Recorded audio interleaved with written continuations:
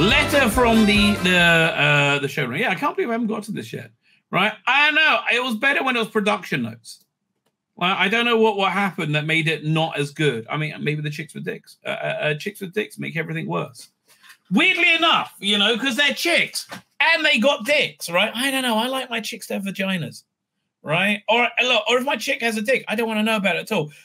Honestly, I'm a one penis person, you know, in my sexual encounters type of guy, right? I am absolutely a single penis person. I'm not up for, you know, even, you know, in the periphery, right, of there being more penises. I'm not up for it at all. Oh, man, I am in pain. Everything fucking stings. Oh, so what was I saying? Not thundering through, shouldering through. No, that's the word. Can't remember. Oh, man, yeah. Like again, everything's kind of healing, but boy, right now again, my skin's all like prickly and stinging like hell. Maybe I will have a lengthy shower after this stream. Right, that might actually be quite nice. Mine's probably down to autism, says PD. You're what? Your life being a living hell? Well, you know, it happens to the best of us. What can I tell you? Fine. During the final shoot on the UCS, Rusty Davies sees a familiar face. Well, I think you would expect to see it because you know, he hired her, right? And they made a big deal about hiring her, right? Although again, look, he's so charming. You want to like him. You want to like the show. Right, you do want to like the show. Like that video, happy birthday thing, Sylvester McCoy was freaking lovely. Right, it was very, very nice. I don't want to tell you. Maybe it'll be good. Who knows? Closing down, season's end, the final hour. It's been a mad old shoot, busy and nuts and hilarious and wonderful. But now it's time to pause. The lights go out over. All 6 studios, clunk, clunk, chunk. Now, are they going to come back on? I don't know if they are. Right? Listen, I don't know if they are. This is not here. Look at this. There's this headline that we might look at if I have the energy, but looking unlikely at this point. Boy, I'm fading. Disney CEO Bob Iger says, working to improve the quality of their films by reducing both the number of titles we release and the cost per title. Well, they do pay the cost per title like 3 or 4 times what it should be, right? Because they hire these directors, they have no idea what they're doing, and they got to like reshoot them over and over and over again. You know, it's the yeah, that's why the cost per title is so high. Well, maybe that's why I think they're excited about Doctor Who, and they're excited about Doctor Who with Rusty Davies. Because they're thinking maybe at last, right? Maybe at long last, they got something that isn't a complete and total dud. Something else that is not a complete and total dud, right? We're going to get to this in a second, but I will appreciate a second point of view, right? A second point of view on this. We have somebody who in the green room right now. You know, I aspire to. I look up to in many ways. Probably because he's taller than me. Actually, I have no idea. Most people are taller than me. If he's not taller than me, I don't know. I wouldn't suggest getting heels, but yeah, it's 2023, baby. Got to fit in. But this is the man who doesn't mind not fitting in. He's a man who can walk his own path. You know why? He has the strength of royal blood. Royal blood pumps in his veins. It is somewhat curious royal blood. Good, it is Birmingham royal blood, but Brummy royal blood. It's called Birmingham's King of the Geeks. Dan Hadley, how you doing, sir? Yeah, Brummy royal blood is sort of similar in alcoholic content to apple cider, really. Very nice. I could go. Yeah. Oh man, I haven't had a snake bite in black for many years. I could go for that. That would wipe me out. Yes, I've many an evening wondering whether I'll need my stomach pumped after a session on snake bites. But you know, if you need your stomach pumped after a snake bite in black, totally worth it. But I was just showing the adoring masses. Check this out. this fun little bit of merch I got over here. Check this out. That for once actually started working properly. I got this during the Matt Smith era. When do you remember this thing when it came out? Yes, I do. Yeah, I've never actually seen one though. Yeah, no, it works really. See, look, it's floating. It works really well. I just when I put my drink down, it then stuck to the top magnet. But there you go. That's really cool. I don't think we're going to get like days of merch like that again, right? I just don't see. My prediction right now is I think it's going to be very popular during the David Tennant years, but I think Yasmin Finney is going to hurt it a lot, right? I think people will be like, "Hey, what's up with during that?" the David Tennant years or the David Tennant hours? Days, right? Yeah, David Tennant episodes, right? I think it's going to. And then when shooting comes, people will be excited, but I think they're just going to systematically push people away with their like transgender theory, which they keep hiring more trans people to be in it. It's like, I just don't think people are interested. I think it's the thing that people go, yeah, no, I'm not interested, right? In America, that'll be enough. In America, that'll be enough for people to switch off in their droves. I've no doubt. In Britain, people are largely coming around to a similar way of thinking. If it's true that Yasmin Finney is going to be some sort of recurring presence in the show, then that could really harm it. Not because of anything she may do or not do, or who she is or who she isn't. Simply the fact, though, that the weight, the political weight that will come with the extended presence of somebody from that community and the likeliness that stories will continue to go back to that particular well. I think people will be fine to hear her story, one and done, but after that, they'll just want to move on. I think people are just like, enough. Okay, you do you. Stop trying to convince us that this is normal. This weird shit isn't normal. The world has changed in the 18 months since Yasmin Finney was cast. It's moved along so quickly. So it's possible that you may be onto something and that people may just think, oh, this is so 2022. And I'm not interested in any of this stuff, because the resistance of the general person in the street to hearing about all these ideologies now, it's not even a case of that people hate them or strongly disagree with them. But we're just sick of hearing it. People are fed up of hearing about it. They are the people who are very progressive in many senses. Even they are getting fed up with hearing about it. So right, you could be right. You could be right. And I think by next year, by spring next year, they said that this year though. That you and I. Yeah, you and I were happy enough when Yasmin Finney was cast. Yeah, totally. Still am, really. I mean, obviously, whatever was filmed then. It's not going to change now. But I was more okay with it before the last 18 months, where where there was this real concerted effort to try and convince kids that be trans as being a good thing, as being something that's going to make their lives better. When I think that's just going to destroy so many kids. And we keep hearing that from the detransitioners. I was asking earlier, what do you think it would take to get through to Russell T Davies? Maybe having him sit down with a bunch of detransitioners. Well, you know a lot more about this issue than I do, so I can only speak for myself. And so I'm not really aware of how widespread that is. I've seen a couple of statistics. I'm not sure where they were from. But I did speak to somebody who's roommate was a detransitioner, and it did sound harrowing. Here's the thing. Yeah, the reason people are on board with it because they were systematically put on these harrowing stories of kids going, "Oh, I don't feel like it could be me. I might kill myself." Right.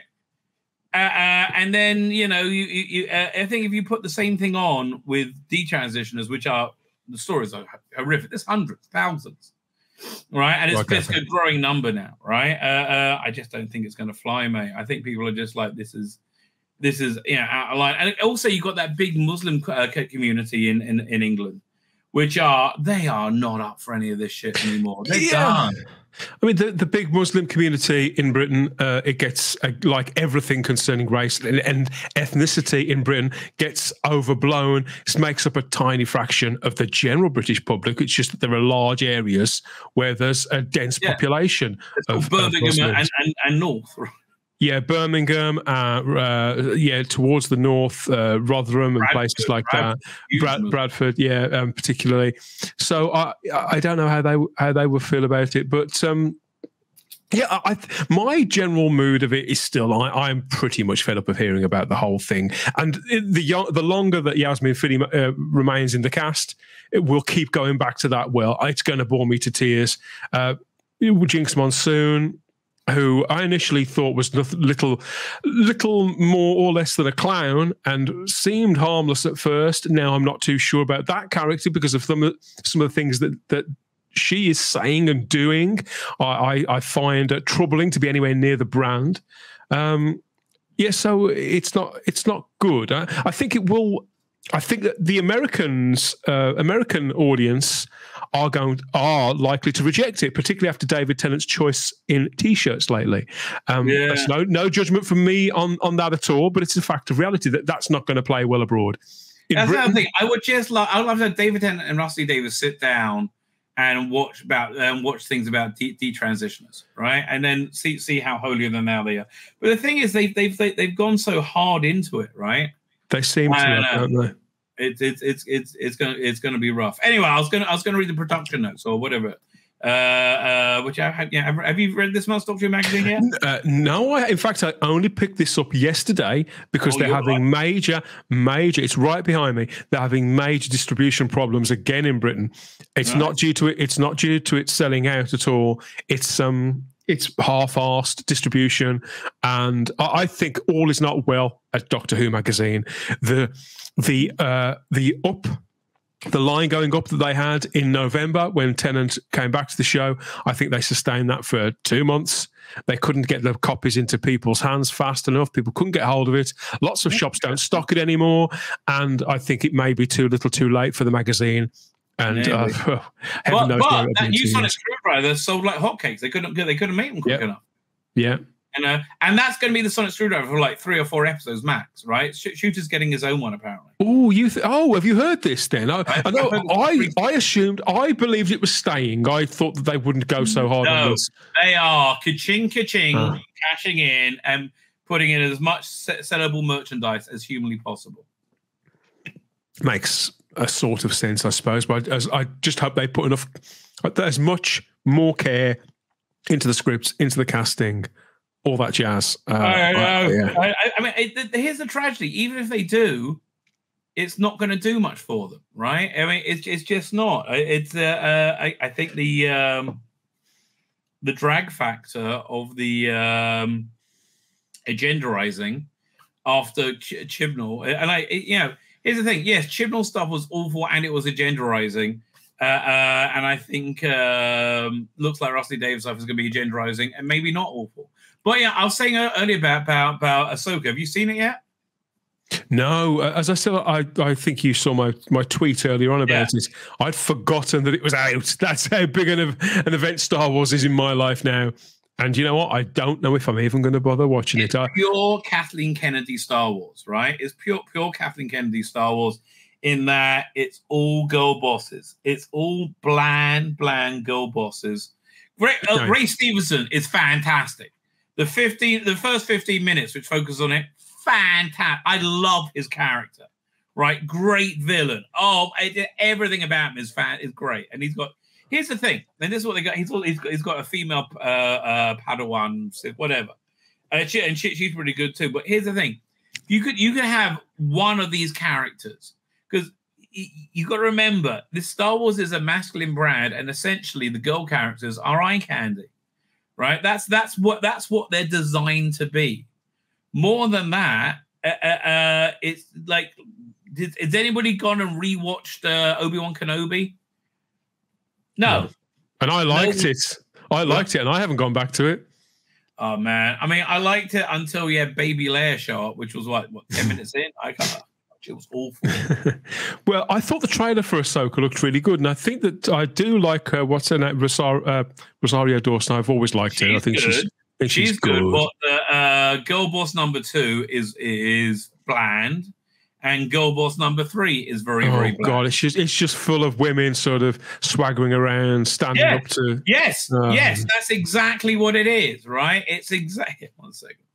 We've seen it all before. We really have seen it all before. Here, let me see if I can find a non-spoilery screen grab that really. Ahsoka is such a strong character in Star Wars terms through all those animations. People love that character. If they let her down with agenda-driven nonsense, it could well be. It could certainly finish off Dave Filoni at Star Wars. It likely. I don't think so. I think he's doing what Kathleen Kennedy likes. They'll do this until they drop, right? Let me show you this one thing. We get Girl Boss 2 introduced. Where is it? Hang on. Now I've lost the window. Doink. But she's supposed to be at this ceremony, right? And like, no, she's on a speeder bike. And look at that expression. That is it. 100%, right? That is it, 100%. Yeah. So they like try and block her, and she goes, "Oh, look, everyone's a woman in this. Every single person is a chick everywhere. There's no guy without a chick companion, right?" And I don't like these new R2 droids. But look, she's stunning and brave, and she lives in a. And here's the other tell, right? If they have a space kitty cat, fuck off. Once you have a space kitty cat, then you're in Star Trek Discovery territory. Right? Quite, I agree. Why they put space kitty cats in? Because girls like them, right? I'm ready to kiss goodbye to Star Wars now. I'm pretty much done with it. I quite enjoyed a lot of the last season of The Mandalorian. I know that you did. I liked the epic film. It still was several notches down from where it had been before. So I'm pretty much ready to wave Star Wars off into the distance now and get on with my life. Right. They just put out a bunch of the Disney Plus shows onto Blu-ray, 4K. 4K, which is that they would never do, right? Because they're it all lines up. It all lines up with what you've been saying. Disney must be in trouble because they'd only 2 weeks ago was when they pulled out of all physical media in the Australia in the southern. Yeah.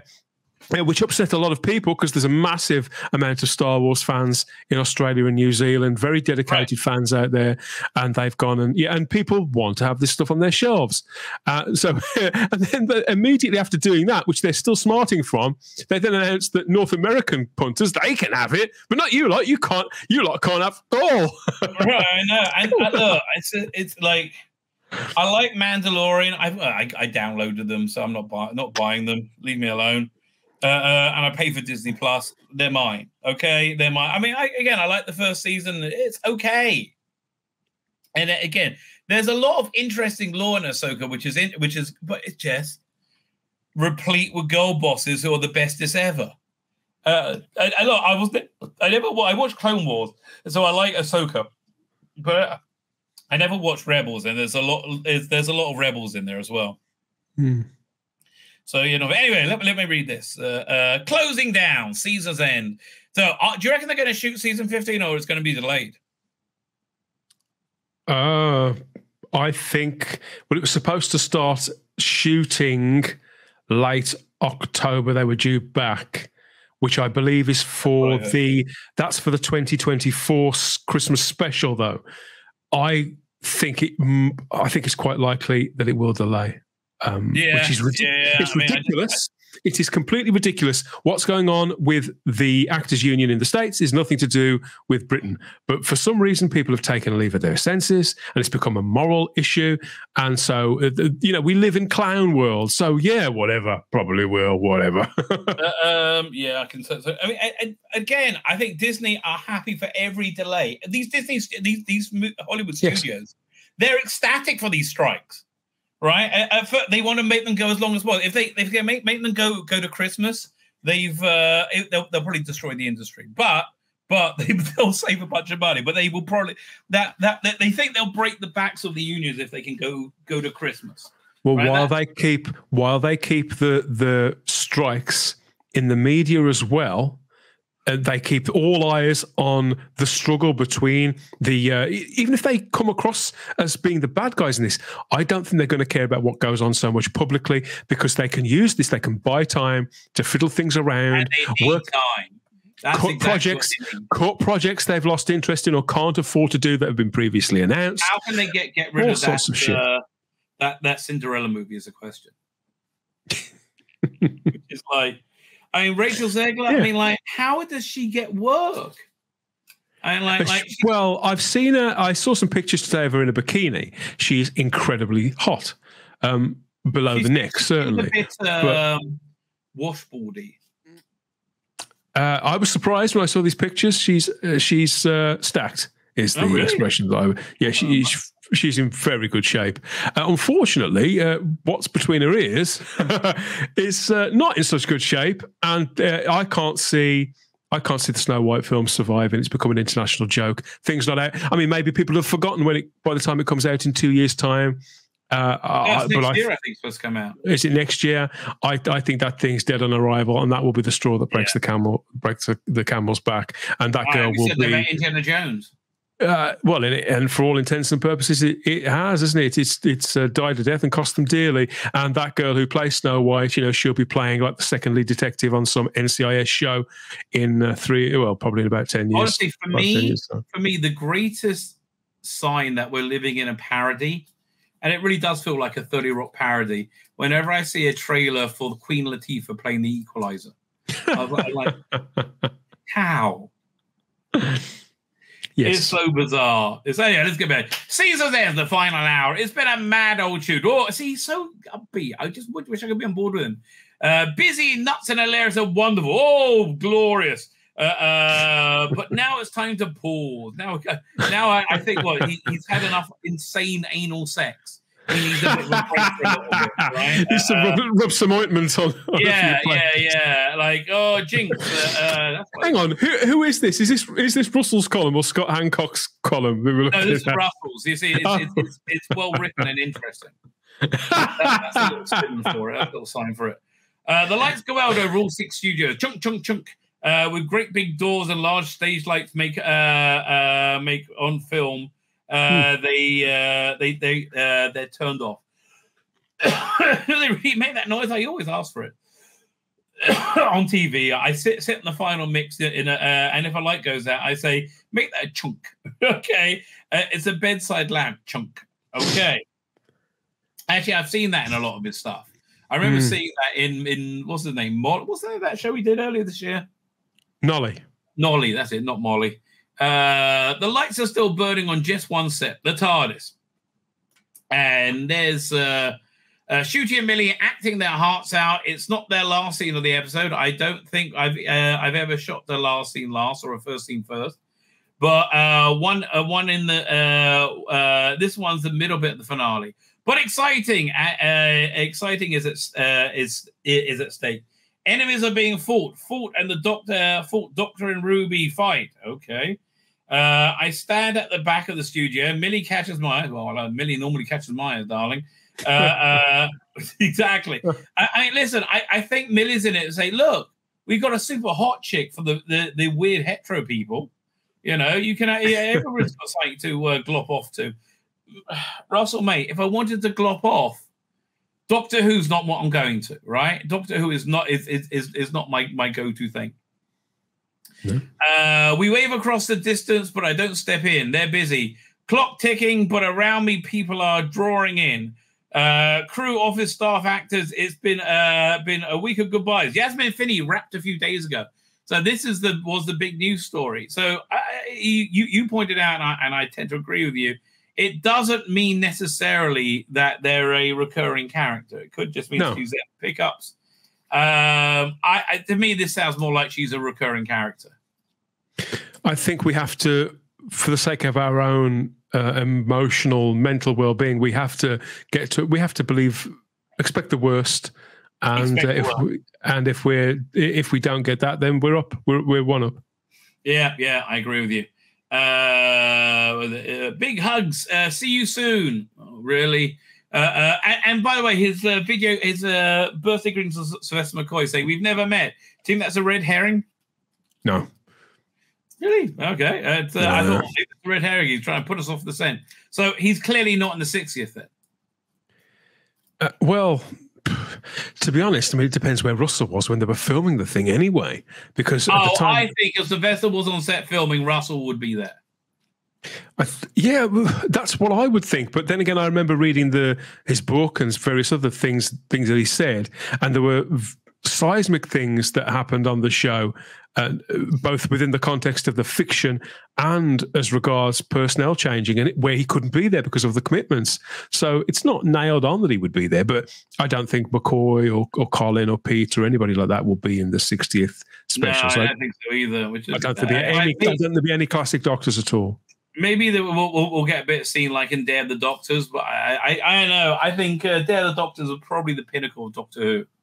Who knew, right? Who knew it was going to go sideways, right? Where is it? But it all comes down to this: the last scene. It's a kind of tradition to go to the closing moments, not a cast iron tradition. Because sometimes the last scene is in a field at 2 a.m. Okay, I'll give that a miss. But if you can, it's nice to come and acknowledge the moment. Okay, that's nice.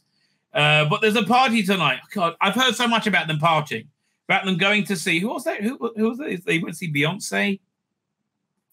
Yes, they saw Beyonce, didn't they? Shooty and Jonathan Groff. You know, look, I'm glad you're having a good time. This better not be shit, right? Stop telling me about your good time. It's not a good idea, mate. The bottom like that helps. So there are dozens of people standing in the shadows, offset, bathed in glow monitors.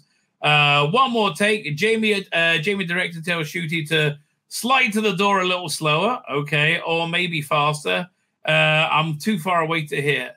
And there to my rear, something you always want to your rear, is Bonnie Langford, the Doctor's faithful companion Mel. Come to say goodbye. By the way, have you been listening to Millennial Rights? I put it on my channel every Saturday night now. I think I'm a couple behind on that as well, but I do listen to them. It's great. I'm doing longer chunks now. They're about 25-minute episodes. Yeah, I think it's great. I've so got into a character through this, right? They really, really nail her in that. And it's such a wonderful time machine of it. Like, there's so much stuff from 1999 that you wouldn't do now with today's sensibilities. And you just forget how far we've moved, like them having cigarettes and all kinds of things, like just like little things.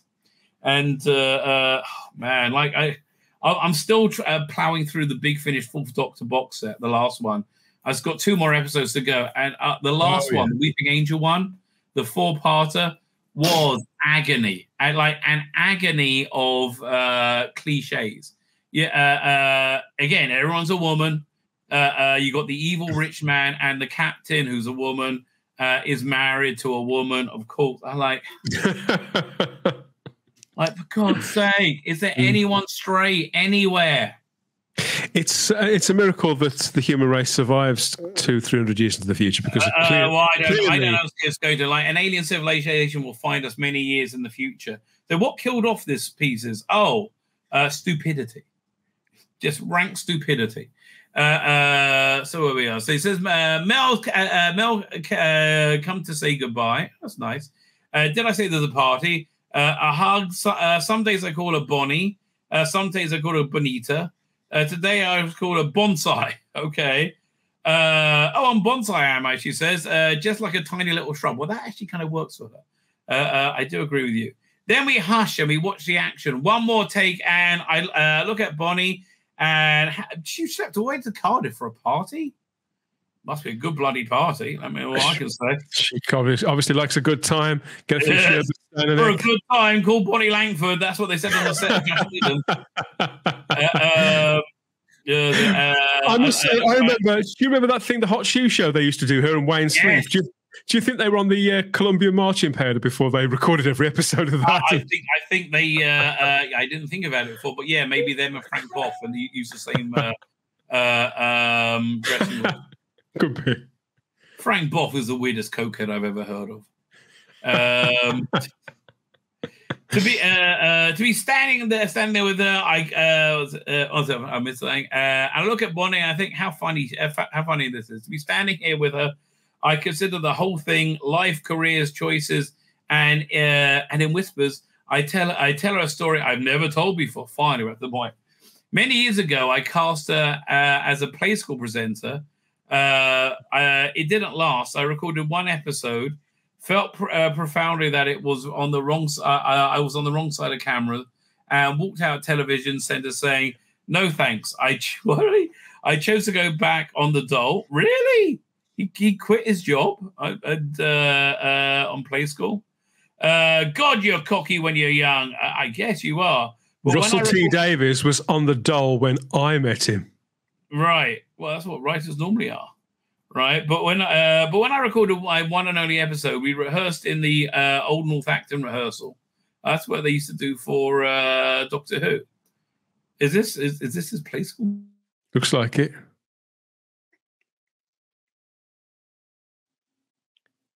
Hello. Am I caught in a time, Eddie Rabbi? What's going on? It waits till I'm streaming. Right, and then I got to slap upstairs, and I got to unplug and replug the router. Right, that's basically what I got to do. And so if I vanish and you're left alone, I'll wing it. You wing it. Right. I'll whistle. That'll be planned. I thought I won the play school. As I had a lunch break, went to the canteen, sat on my food, and there they were, Doctor Who. I was in the same room with Doctor Who. Oh my, OMG, oh my God. I could see them over there. Sylvester McCoy and Bonnie Langford, all smiles and energy. This must have been Paradise Towers. Oh, yeah. And a lot of young actors, all laughing and hooting and chatting. A bright bunch of fun. Even from the distance, I could tell there was fun over there. That's what they always said about the JNT era. Like, everything else was grey and bland. And you went into JNT's office, it was bright red. And it's like, when they arrived, it was like a big splash. And like, JNT was always there, right? A bright one. I didn't know them, but there was rehearsals for Paradise Towers. And the young actors were red and blue Kangs. Red Kangs are best, of course. I only thought that's Doctor Who, the actual, real, genuine Doctor Who being made over there, and I'm over here in the wrong place. Oh, how I wished! I wish with all my heart that I could have been on that side of the canteen. We could have just walked over there. I then went back. I then went back to work on my one and only episode. I tucked that moment away. As a memory. Once a lifetime thing. And here I am with Bonnie Langford on the TARDIS, and that's a wrap. Whoops, claps, cheers, hooray, hugs, hooray, lots of noise. Phil Collison makes a lovely speech, but I am smiling, thinking 36 years. It'll be 36 years to be on the set with Bonnie Langford as Mel.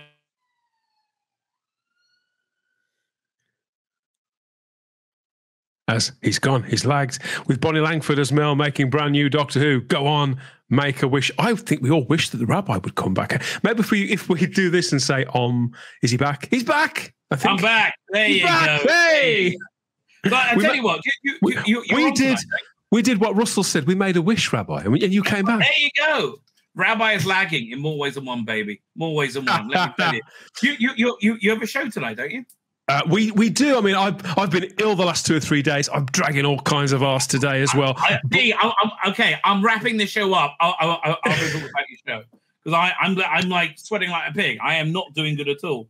Yes. Oh wow, this is a Steve Newman one. I'm looking forward to this. You had another one about talking about the third Doctor. Now that was a bit out of the Time Warrior podcast, wasn't it? That's right. That was a segment. I snip out the segments to attract the people, the strange people who don't watch the regular show, so that they like the 20, 30-minute one. So I put that out for them.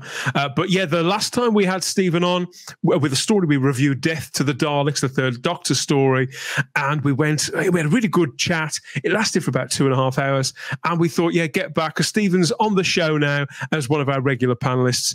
And so we looked at the Fourth Doctor's era. And he's brilliant. He is absolutely brilliant. I mean, like, his knowledge of Doctor Who is incredible. He's annoyingly brilliant, and hello, Stephen, if you're watching. he's annoyingly brilliant, but but his memory as well of stuff that happened to him when he was 6 and things connected with television. Obviously, working in television and film, just like Simon. Simon's worked in television and film. So between them, they know so much. It sort of shows me up for the Muppet that I really am.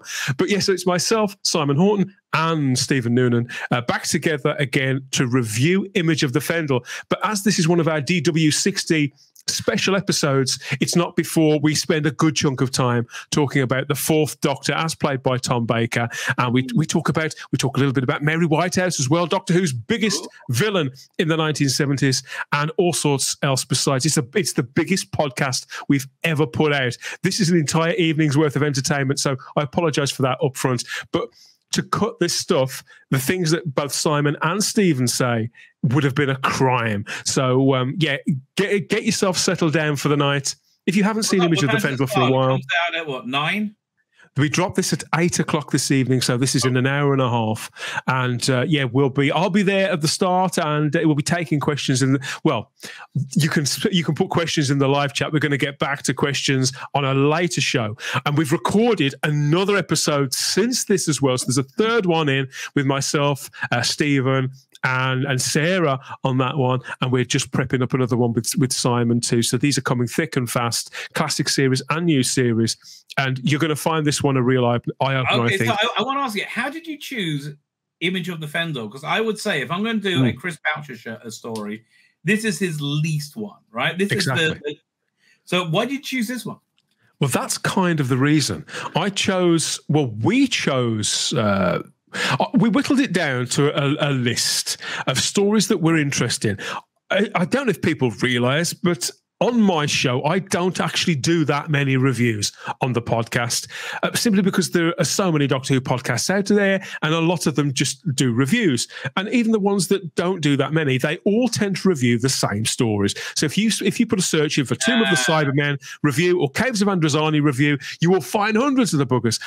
If I was going to do a review season to make up for the fact there's no new Doctor Who on this year until much later, I thought, let's go for some stories that are a little less talked about, but that have got real, if not actual gold, as in quality in there, then lots to talk about. So Death to the Daleks, I hadn't seen that for 20 years when I talked about it the last time. Oh, that was a great, that was a really well-chosen episode, right? I really like that one.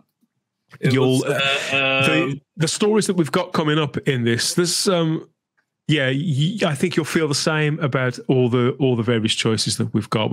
We haven't chosen them based on this was the greatest story ever or regeneration stories or anything like that. It's because there's some angle in there, and I think that'll become all too evident when you tune in. And from 8 p.m. this evening UK time for Type 40 does Image of the Fendel with a big Tom Baker discussion too. We don't get into the story for a good 45 minutes, but that's always a sign of a good stream. I would say. There's a really good reason for that. I think it'll become evident when you see it, why we take a little while to get to the story itself. It's Tom Baker, so why not? We really went for it on this, and we're back with the live shows next Thursday from 8 p.m. on Type 40 Live 2. Can't wait to get back to that as well. So this is our podcast episode, though. And get over there and subscribe if you haven't already, and share it along if you do enjoy it. If you don't enjoy it, share it anyway. I tell you, this is a great new segment you got. It really is. I'm very much enjoying it. Can I make a recommendation?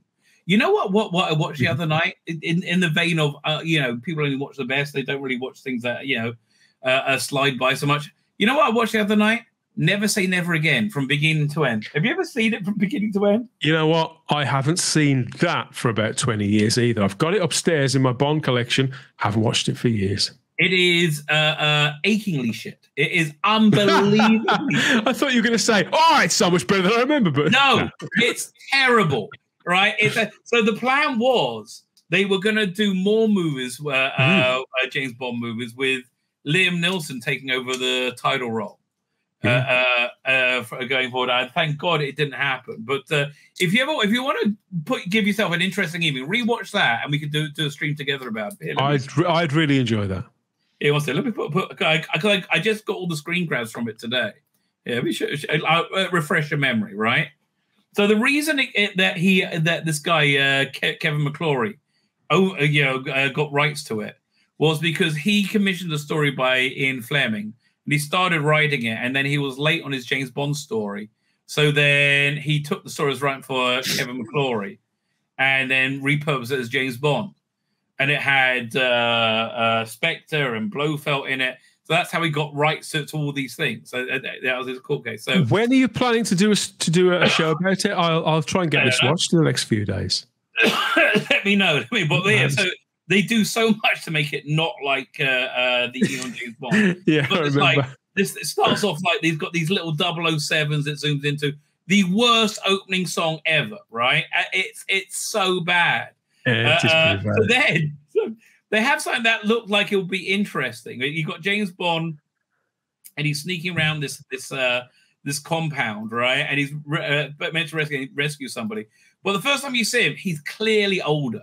Right, he's clearly a lot older than he was. I thought that's a really interesting thing. I've often said if I had control over James Bond, one of the things I would do would be a second movie series with an old James Bond, like Pierce Brosnan or something in it. I think that would be. I would love to see that. Yeah, I completely agree. Eon. At the moment, I'm happy. We've said this before. I'm happy for Eon to stay away for a little while until culture war. My name's Tzvi Lebetkin, the Rabbi from another planet. Please like, share, and subscribe, and ring that little bell. Ring the little bell so you're notified when new videos drop.